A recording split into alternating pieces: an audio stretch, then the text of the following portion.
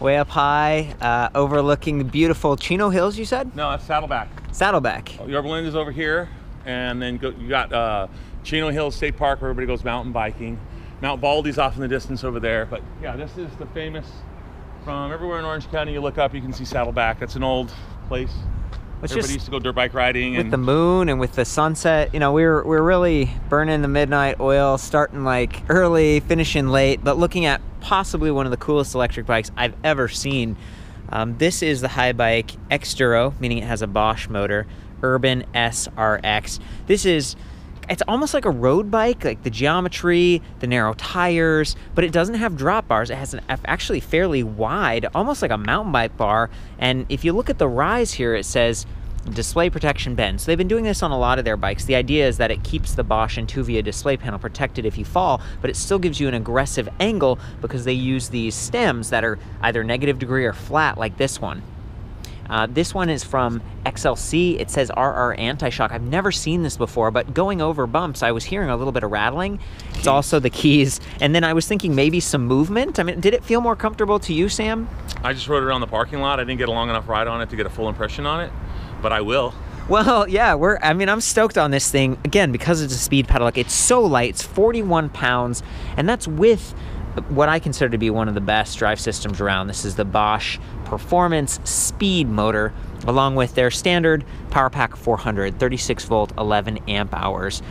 All that weight, low and center on the frame. But coming back to comfort, you know, when you have these narrower tires like this, you want to make sure that the PSI is really high because you can get pinch flats easily. And I think they recommend, what was it, 65 to 100 PSI? I bumped them up to 90. 90, okay. You know, I'm not too heavy myself. I'm like 135 pounds. And then they say it's 700 by 32C. So that's kind of the measurements. DT Swiss rims, sort of that deep dish, maybe double walled. They've got bladed spokes, which are really nice. There's so much information that I put back at the written review, but little things, like I didn't get tons of information about the spokes. The hubs are both DT Swiss. It almost makes me wonder the material on the rims. This is an 11 sprocket cassette back here, SRAM Rival. And then up front we've got 20 teeth on this narrow wide sprocket, and that means that the teeth alternate from narrow to wide and they fit more perfectly in between these chain links. You get less slipping. This is a super responsive system. I've reviewed it a bunch of times, but what it does is measures wheel speed with a standard magnet kind of sensor down here, pedal cadence, and pedal torque, and it measures that like 1,000 times per second. Have you heard anything about that, Sam? It's just technology, and all the manufacturers are upping their game. It's just getting better and better all the time. It's really responsive. So when you start to pedal, it instantly like clicks right on, and the you know, these are 175 millimeter crank arms, so they're a little bit longer. And what I found is that sprocket spins about 2x per every revolution. So it feels like a traditional front chain ring that's larger, but you're kind of optimizing the motor, so it's spinning faster, and that's going to generate more torque. Electric motors like to spin at a higher RPM, but it also has to be responsive too, and that enables it to do so. I like that there's a bit of a chain guide kind of thing. It helps your pants not to get messed up on the chain. I also like that they have slap guard, because given the range of these sprockets back here and then that smaller ring, they don't have a tensioner or a riser, so the chain can get pretty close. They're protecting the look. Love the matte white finish with matte black accents and these integrated lights. Look at this thing, really tall and kind of like right above the wheel, and it shines from all angles. That's important because if you're sitting on the seat with a jacket on, your jacket can kind of hang down a little bit sometimes and block lights. In this case, it doesn't. One thing that's missing back here possibly is bosses for adding like a rear rack. If you wanted to use this for commuting, you know, it's high speed. This thing could really, yeah, you're right. You could do a beam rack. There are workarounds. Coming back to this, the 31.6 millimeter seat post, and it's also anti-shock, XLC anti-shock. I don't know exactly how it works, but it felt all right. I mean, this is a more rigid ride for sure, but it's fast. It's super efficient. It's fast. And it's light. And it's light, yeah. 41 pounds. 41 pounds. And again, Physic Arione, I know, hopefully I'm saying that right, locking, flat grips, and then Magura MT4s, front and rear, with 180 millimeter discs, hydraulic. They've got that little warning tag on the spokes on both sides because they're bladed and they don't want you to cut your finger off. Same thing with the rotor. If you put your finger in there and someone moves the bike, it can actually really hurt you. So be careful.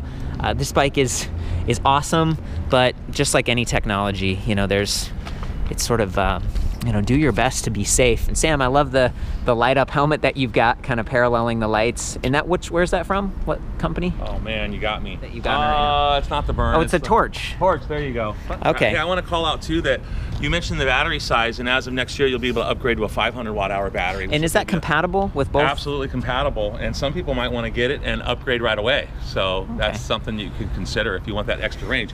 And with the low resistance tires and the speed that this thing does, I mean, you're hitting 28 miles an hour on this. Pretty With easily. that larger battery, now we're talking about some pretty good commute distance. You make a really interesting point, because as you go, especially above 20 miles per hour, the wind resistance, even if you're angled and you're tight and stuff, you really just see a drop off in efficiency. And the bike is helping to propel you. We like sprinted up this parking garage. 5 levels. At 5 levels, no problem, like high speed the whole way. And anyway, the air resistance and just the motor's capable, but they say, oh, it's up to like 65 plus miles. And I think sometimes they even say like closer to 90 or something, but that varies depending on tire pressure, terrain. Yeah. Range is always contingent on so many different factors. So the manufacturers like to embellish the numbers, and you have to kind of like read around on the internet to find out what people are saying their actual range is. Right. Yeah, I think I'm with you on that. The headlight is also part of that integrated package. It all runs off the main battery pack. It's super bright and has this really cool pattern on the ground that's kind of like a diamond shape. You can also angle it very easily, like way down if you want to, or way up. Just super, super nice. This one has kind of a red plastic shell. I believe the normal ones are kind of gray. I don't know why. I kind of like it. You know, it complements the red light back there. But you know, you get the stock photos and the Interbike stuff, and this one's in your hands. Like, it's for sale, and it's been just tons of fun to ride it. I'm trying to think of anything I might have missed. You know, integrated cables. The battery pack can be charged on or off the bike, and that would reduce the weight of it further, like 5.3 pounds about for that battery pack. Yeah. And I like the fact that these are like OEM lights. This is a light kit that came from the manufacturer right out of the box. Yeah, you don't have to worry about taking them off, or it's so tight, and it's aerodynamic. And it's all wired in to run right off your battery pack. You just hit a button and then shut them right off. This is backlit. I think it's got a sensor on it for night riding. It automatically, and it's not super bright in your face either. Yeah. I think that's a nice hue to it for night riding. And then turn your lights on. That's a really good point. Yeah. Just operating this bike in general is pretty easy. So you charge the battery, you put it on, or you leave it on and charge it. And then you come up here to the Intuvia display panel. It is removable. It can be swiveled back and forth, but all of the operation, or most of it, can actually be done with this button pad. So you don't have to take your hand off the grip. And that's important when you're going at high speed. Absolutely. So this eye changes sort of the readouts. Let's start out at odometer, trip distance, clock, max speed, average speed, trip time, and then range is the really cool one, where you know, you change the level of assist by arrowing up or down here, plus or minus, and it sort of dynamically calculates how far it thinks you can go based on like the last 5 miles of riding. So it's saying, you've been riding pretty hard, climbing up parking garages, and you don't have a full battery. We think it's 33 miles on the lowest. And you arrow up to turbo, and it says, maybe 12 or 15. You know, I just had a customer come into the shop, and he said he's been out mountain biking, and he'll be leaving in that range selection as he's riding along, and he's riding in like the normal mode, not like the sport or turbo mode. Yeah. And as he's going up the hill, it says, you got less than 8 miles left. Yeah. You know, and he's like, then he presses the hill and he starts coming down the other side, and it says, you got 25 miles left. Yeah. So again, that is calculating depending on what type of terrain you're riding on, all these different factors. And we just climbed. And those things change all the time as you're riding. So on the fly, it's going to give you all kinds of different readings depending on the type of riding that you're doing. That's great. That's great. Other readouts here, we've got 5 little ticks for the battery indicator. I would like to see Bosch put like a battery percentage, because each one of these is like 20% increments, and there's a big difference between 20% and 0% when the bike like stops. Although this isn't very difficult, this particular model, to pedal without power, because it is light and efficient. Then we've got our power level meter on the side here next to those assist levels. We've got speed and miles per hour, and then those extra buttons you were talking about. There's a reset button that clears the trip distance. There's the light button there. And you got the graph on the side here as to how much amperage you're pulling out of the battery. Yeah, that's the power one. That's cool. Some of them have a shift indicator too. It'll actually have a little light that'll come on to tell you when to shift. This one does have it. So this is like a 2016 release year model, and it does have these arrows. So if you're spinning too fast, it says, hey, maybe you should shift up to really optimize the power.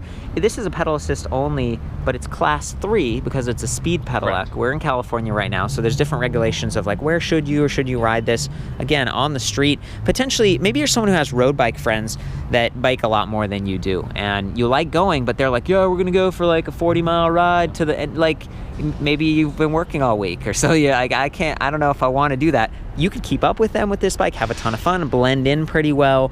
You know, mount it to your traditional car rack because it hangs here. The only thing I don't see is bottle cage bosses, and again, the rack, you'd have to use a more of a beam rack. What else? What other thoughts do you have, Sam? I've seen bottle cages that come off the back, especially on this style of bike. Ones. I've seen them come in behind. Sometimes it's got a couple of them back here. Yeah. You'd mentioned also like when it indicates the shift on you. Maybe you're a newbie rider and you're like paying attention to that stuff. But the more time you get on an electric bike, the more you get in tune with the bike and you get a feel for it. And you don't even have to look at any of your gauges. You'll just know after about a month of ownership, you know, when it needs to shift the gear, what feels right. It becomes more second nature for you. And comfort. Like, I just want to say, I have a knee injury, and as someone who doesn't want to strain their knees but does like riding bikes, I tend to spin. I spin at a higher RPM, so I love having 11 sprockets in the rear. And you're probably like, you know, if you're a traditional road biker, you're like, that's nothing, 11, but you don't need as many. And just having a single sprocket in the front keeps the drivetrain simpler. It reduces the weight. You've got assist with you, and again, it's 350 watts on that motor. That's nominal. You get 60 Newton meters of torque, and so it's no problem. You can really climb with this thing. It works great.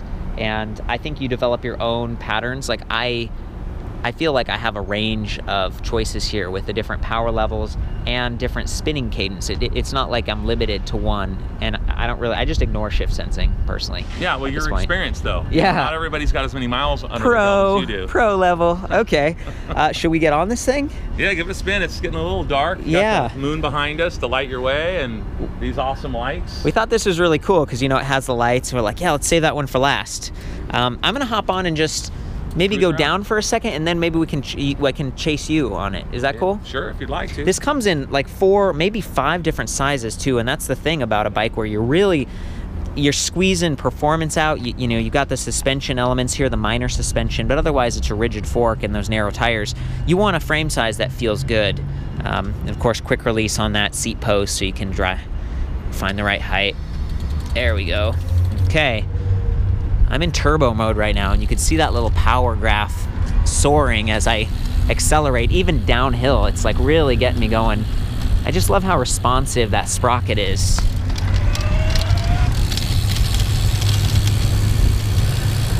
I'm braking with one finger right now, but it's got those hydraulic disc brakes, and so it works okay.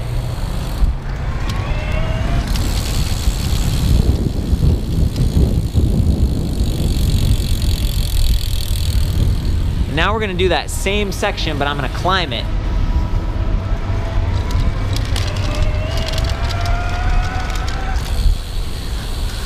And I'm, you know, it's one-handed here, so I'm not really maximizing speed. Whoa.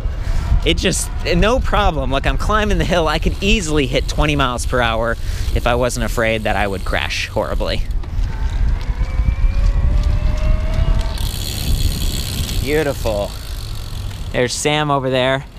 So let's do it, buddy. Maybe I'll jump up on this wall right here. Yeah. And you can watch me go all the way down and around and into the tunnel. That's a good idea. And then, you know, maybe back up. So again, what's your weight range? You're kind of 250. So that's, you know, there's some heavier weight. Let's see how it does for him. Out of here. Here we go. Love that helmet.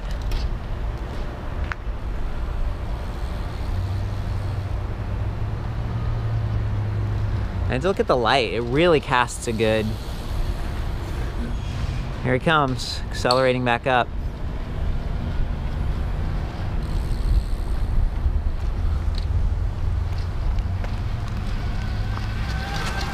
And you can hear it. That's one of the things about the Bosch motor, because it has the smaller sprocket and the motor spinning at a higher RPM. It's responsive, it's powerful, but it's kind of a whee. You know, you hear a little bit of that, the higher RPM. I'm really impressed with this bike. I'm gonna put a camera on it and ride around a little bit.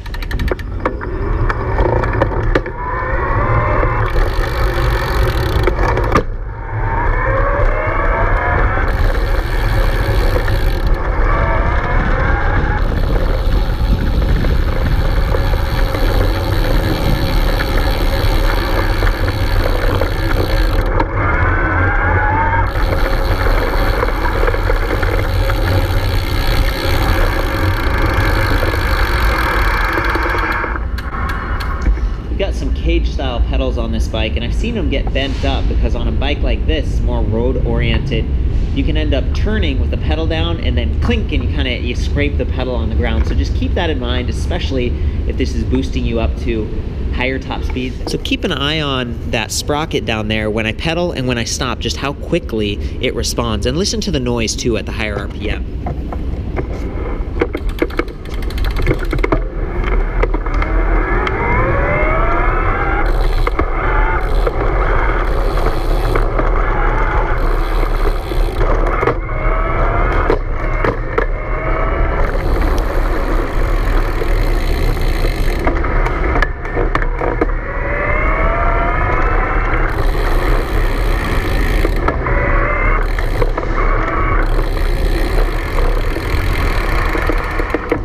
Doing a little bit of extra shifting there because the Bosch system does have shift sensing. It's designed to sort of notice or anticipate based on software when you're shifting and ease off on the motor so it doesn't mash those gears and strain the chain and sprockets.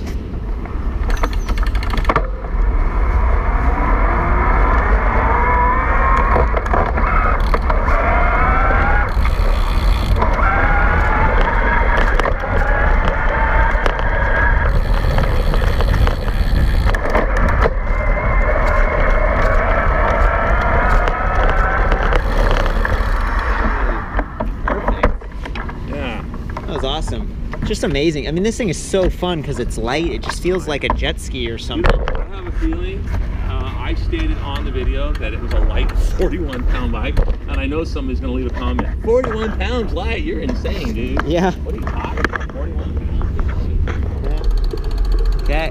Yeah, this light is so cool. Yeah, you got much better.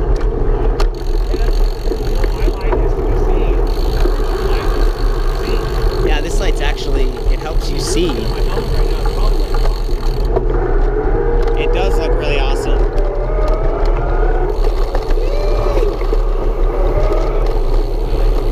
Okay, I'll follow.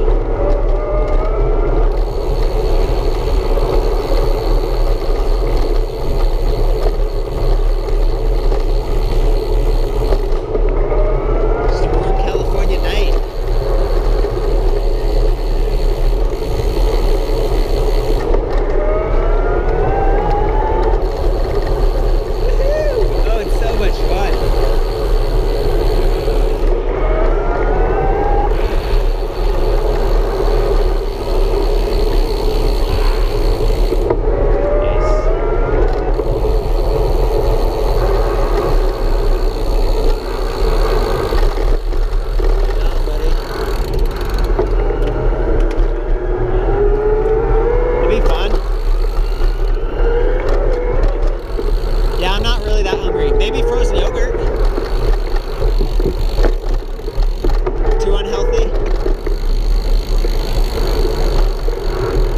Either, yeah. I'd prefer to like drive. I'm gonna go in the street and like haul a butt.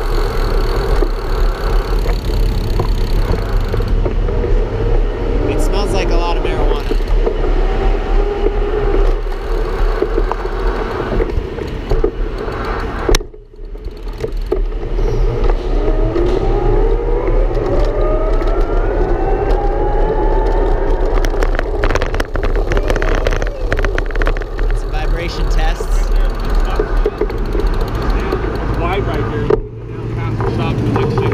Yeah. Circle back around. I guarantee you'll be hitting top speed before you get past the shop. That'd be cool. We're gonna try to do a top speed test. This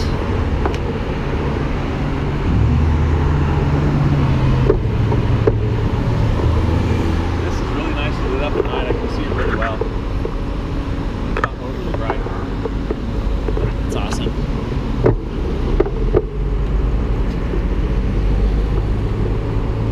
Here we go. Everyone turns long, like on that last. It's a 2-lane turn. They're all coming.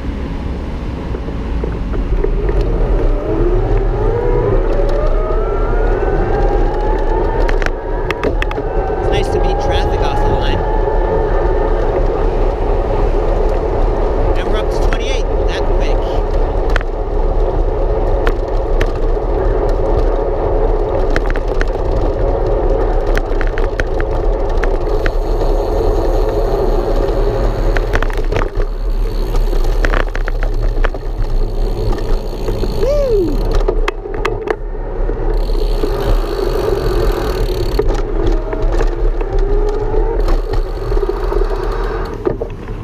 feel like we got it, man. You have any other thoughts?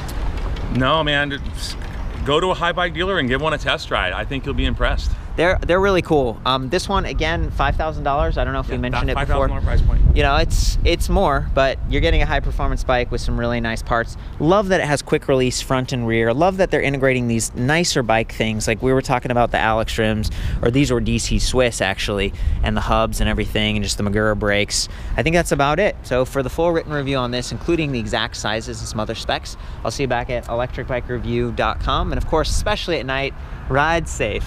Yep.